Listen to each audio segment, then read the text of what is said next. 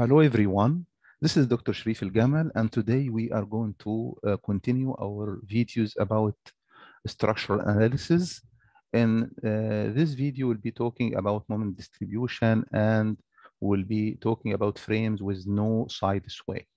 So within this video, we'll learn how to analyze frames with no side sway and how to draw the bending moment and what is the difference between frames with no side sway and frames with sway. So let's start together. First of all, let's talk about the types of frames. We have two different types of frames. The first one with no side sway, and the second one when we have a side sway. For the frames with no side sway, the calculations will be similar to the calculation of beams. So you can check previous videos of using the moment distribution method to analyze beams. And with the second type of frames, when we have side sway, so additional calculations will be required in such case.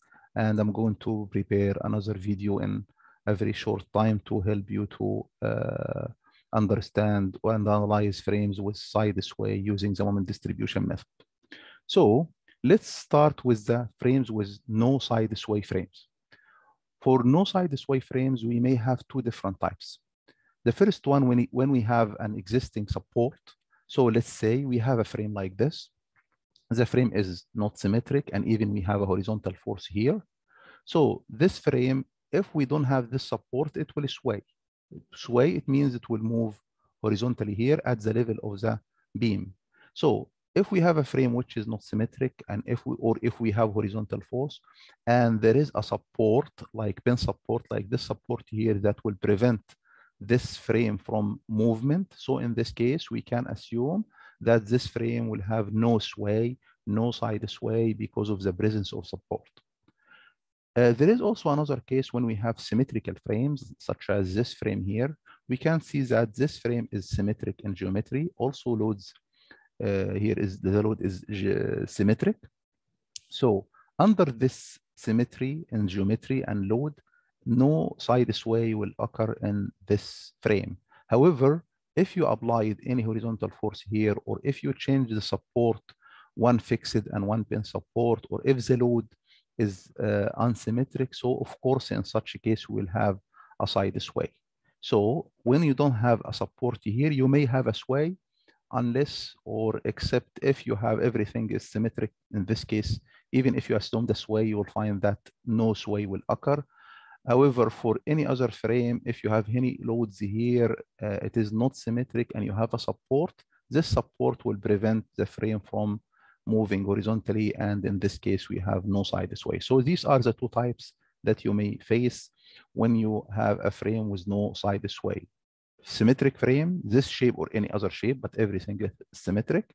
Or if you don't have a symmetric frame, but you have a support that will prevent this movement, again, there will not be any sway. So let's understand this by solving an example together in details. Within this example, we'll be learning how to analyze the frame, get all the moments, and also we'll learn together how to draw the bending moment diagram and how to get the maximum moment at the zero shear force. So just continue with me and you will learn this step by step. So in this example here, what is given determines the internal moments at the joints of the frame. The EI is constant. So the EI for all frame elements, columns or beams, this is constant. So we don't need to be worried about the EI. So we have here a fixed support at A. We have a pin support at D and at E. We have four members, AB, BC, CE, and CD. Dimensions, as you can see here, 5, 6, and 4 meters. Here, what load we have? We have uniform load at BC. The value is 45 kilonewton per meter, and we have a horizontal force here, which is 60 kilonewton exactly at B. So let's start by solving this one. As we learned in the moment distribution, we can start by getting the stiffness factors. So we have to calculate the stiffness factors for each member, for the four members. So for member AB, it is fixed and fixed here because continuous.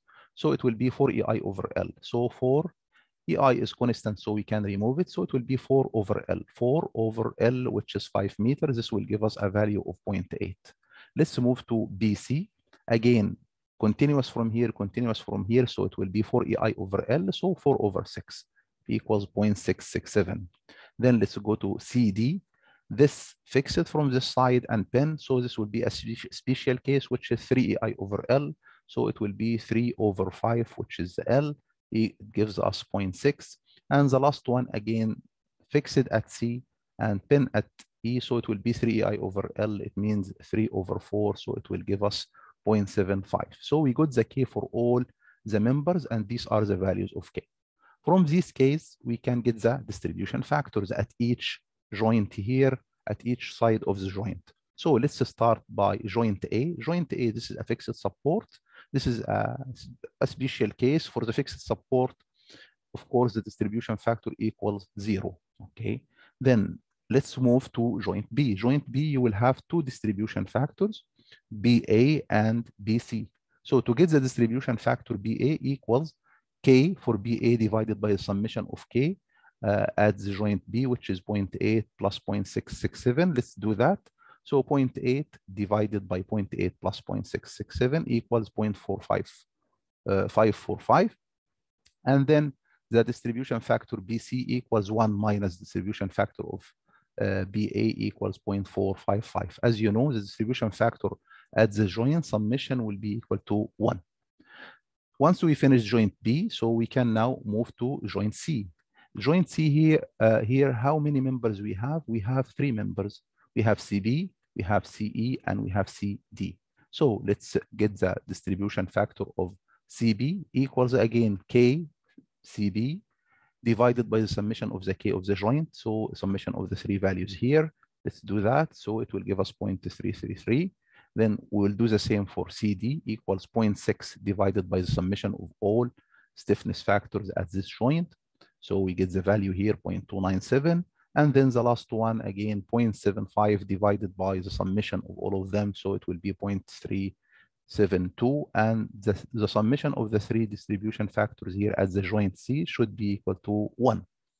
Then the last 2 joints, which is the pin support at D and pin support at E. This is, again, a special case. At any pin support, the distribution factor should be 1 because it is pin support. So distribution factor DC and distribution factor EC equals to 1. So we finished the first 2 steps, the calculation of the stiffness factor, distribution factors. These are easy steps, but it is very important when you solve a problem, because if you did any mistake here in such values, it will affect all your moment values and you will have wrong answer. So let's conclude the distribution factors.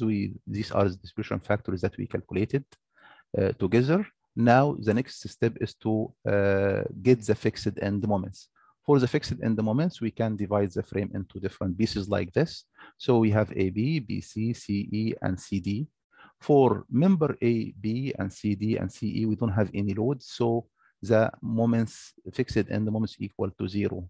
If someone will ask about this load will affect or will result in any fixed end moment? No, because it is exactly at the support. If this load was at the middle here, of course, it will result in some fixed end moment at AB and BA, but because it is exactly at the support, so it will not result in any fixed end moment. So in this case, we have only one member, which is member BC. It is fixed under uniform load. So this is a famous case. We can get the value using the fixed end moment table. You can see the value here is WL square over 12 in both sides. But in the left side, this is counterclockwise rotation. So it will be minus 135 WL square over 12. And in the other side, the same, but it is clockwise, so it will be positive values. Therefore, the fixed end moment here, BC equals minus 135, and CB is 135. Once we finish the fixed end moment, we can now start making the table to make the distribution and carry over and get the moments at the end. So as you know, the table always will start by 3 rows. The first one will be the joint, then the member, and then distribution factor. So for the joint, we have how many joints? We have A, B, C, and D, E. These are the joints. Don't forget that joint D and joint E, both of them are pin supports. Okay, so they will not take any carryover, and the value here at the end will be 0 moment because they are pin supports. So members, we have member AB. Then for joint B, we have 2 members, BA and BC, this BA and BC. For joint C, we have 3 members, CB, CE, and CD. So CB, CD, CE. Then here we have joint D and we have joint E. All of them has 1 member, but don't forget that these are pin connections or pin supports. So pin supports, they will not, even you can remove them from the table because you don't need them. They will not take any carryover, and they will not affect your results. Let's put the distribution factors. 0. Then we have 0.545, 0.455. Then at joint C, we have the 3 values here. We'll put them. And for the pin, they are 1 and 1. For fixed end moment, we are ready now. For the fixed end moment, all the values are zeros, except here for member BC and CE, BC and CE. And here there is a mistake that some students are doing. When you put the values, just concentrate and put it in the right place. Don't put it somewhere here. Some students will put minus 35, 135 plus 135 in the wrong place. So here BC, so this is BC minus 135, and then CB is plus 135. All the rest will be zeros. Then we can continue, but just before we start distribution and carry over, just I'm reminding here, these are pin supports, and for pin supports, we will not take any carryover. So the result here at the end, the moment will be equal to 0. So you can remove them from the table, not to get confused. Now let's start making the distribution. For the distribution, you have to make the distribution within the joint itself. So we have joint B here. You have to get the summation of the fixed end moments. We have here the summation is minus 135. So we get the opposite sign of that. So it will be plus 135 multiplied by the distribution factor to get the value here. It will be plus 73.6. Again, multiply it again by 0.45. It will be 61.4. The summation of the all values here to ensure that your answer is correct, this should be 0 because here minus 135. This should be plus 135. So the summation should be 0. Again, we will repeat this at joint C. So the summation of fixed end moments will be plus 135. So we will use the opposite sign. So it will be minus 135 multiplied by 0.33. Again, multiplied by 0.29, multiplied by 0.37. You will get the distribution moment. All of them are minus. And again, the summation of all moments here should be 0. Once we finish the distribution step, now we can make the carryover. Carryover step, as you know, the carryover is 50% of the moment. And the carryover should be from one joint to another joint. So it should be from joint B to joint A. So at this thick line here, this will be the carryover. Again, from joint B to joint C, we have carryover. Member BC will give to CB, and member CB will give to BC. So again, don't make a mistake and make carryover within the joint itself. The carryover should be between the joints, from one joint to another joint. Why we don't have carryover here? Because this pin support, no carryover. So I advise you just to remove it from the table and you keep A, B, and C only. So let's put the carryover. It is 50% of the moment with the same sign. So 73.6 divided by 2, it will be 36.8. Again here, 44.6 in minus divided by 2, it will be minus 22.3. 61, it will be 30.7. And again, we can make the distribution. So we will come back again to joint B, minus 200, minus 22.3. Okay, so the result here will be plus. So plus 22.3 multiplied by 0.54, it will give us 12, 10 positive. Again, the summation should be 0. And again here, 30.6 or 30.7 at joint C. So the result here will be minus all of them. So 30.7 and minus multiplied by 33.33, it will give us minus 10, minus 9, minus 11. And again, we are going to repeat the carryover steps. And then the distribution, as we did in the first 2 steps here, just to repeat the work until carryover. And then the final thing will be again distribution. Okay, and then we can stop. Someone will ask when we need to stop. We can continue and making carryover. Yes, we can do that, but 4 steps will be fine. So this is the first distribution, second distribution, third distribution, and this is fourth distribution. This will be enough and you will reach like a good accuracy. You can see here the values are about 0.4 compared to a moment here 135. So it is less than 0.5%, less than 0.5% of the initial moment. So this is good accuracy. Once you did 4 steps like this, now we can get the summation of the moment. So get the summation of the moment starting from the fixed end moments until the end. So 36.8 plus 6.1 plus 1.3, it will give us 44.3. We will repeat this for the member BA, 73.6 plus 12.2 plus 2.8 plus 0.4. So it will be 89. And here it will be minus 89. Yes, for the same joint here, BA and BC, left and right, it should be the same value with a different sign. Okay, it should be the same value with different sign. The summation here should be equal to 0.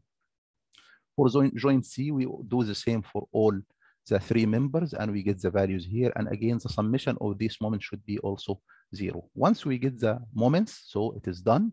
If it is required from you to get the values of moments only, so you can stop here. But in this example, I want to teach you and how to draw the bending moment diagram, okay? Because it is very important to draw the bending moment diagram. To do that, these are the values that we have in the previous table. These are the moments. So what to do, we need to draw the frame and divide it into different elements, and then we'll put these values. If you have a positive value in this table, it means a clockwise rotation. And if it is a negative value, it means counterclockwise rotation. So let's start by AB. AB is here at this point. So it is positive. Positive, it means clockwise rotation. And the value is 44.3. So it is very important to put it in the right direction. This is positive, it means a clockwise rotation. Then let's move to BA. Again, it is positive, it means a clockwise rotation. And the value is 89. Let's move to BC. It is negative 89.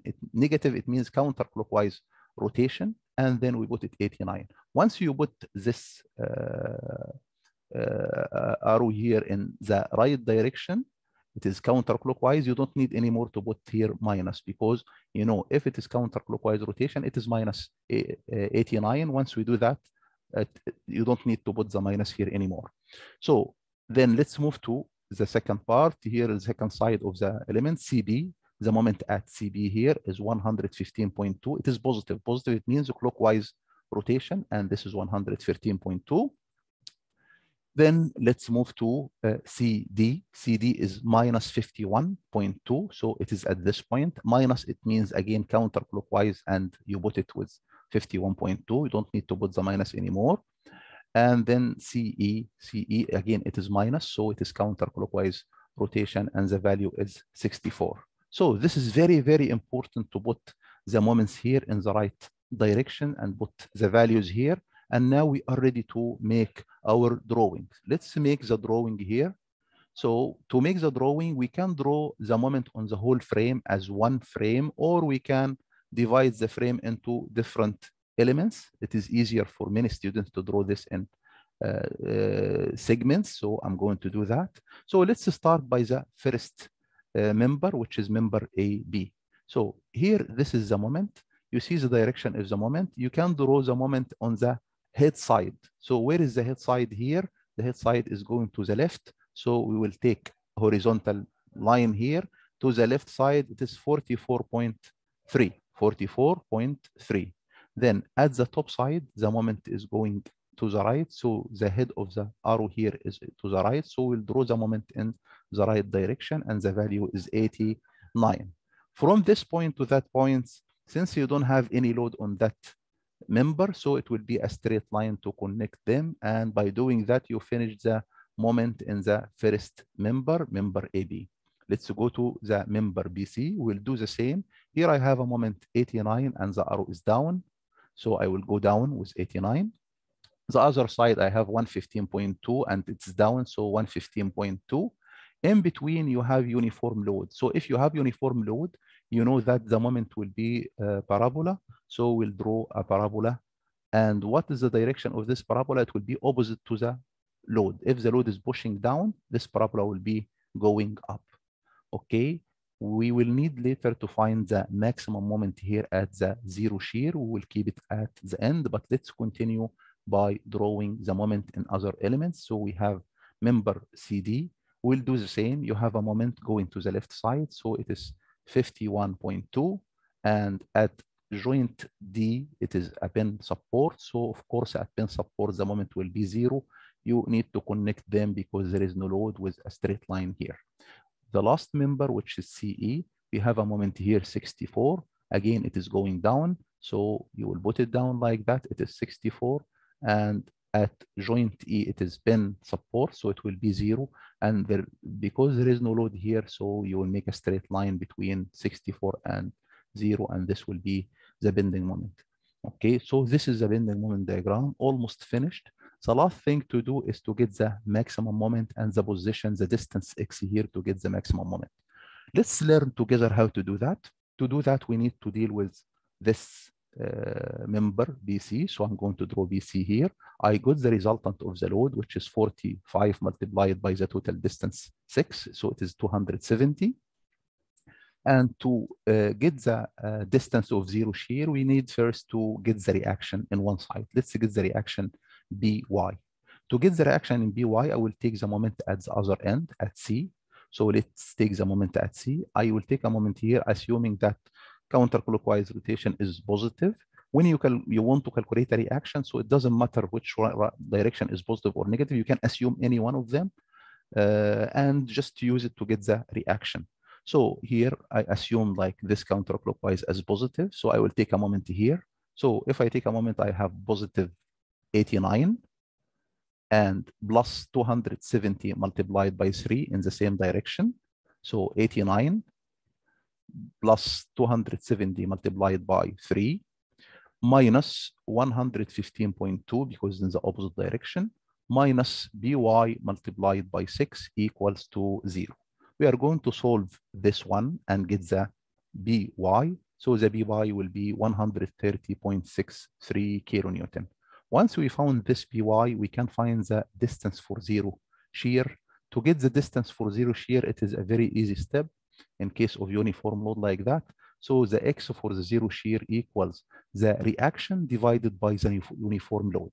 So the reaction here is 130.63 divided by the uniform load here, which is 45. So the answer is 2.9 meters. So we know the distance here for the zero shear is 2.9 meters. So the last thing to do to finalize this moment, to get the moment at the zero shear, to get the moment at the zero shear, we'll take a moment at the distance x. Okay, we take a moment at the distance x. So by section method, so it will be 130.63 multiplied by x minus 89 minus uniform load here multiplied by x squared over 2. All of that will be 100.6 kilonewton meter, and therefore we'll be able to find the moment here. So within this video, we learned how to analyze a frame with no sidesway, draw the moment diagram, and also get the distance of zero shear and the maximum moment at the zero shear value. Thank you for watching. And in the coming video, we will be talking about frames with side sway. Thank you and goodbye.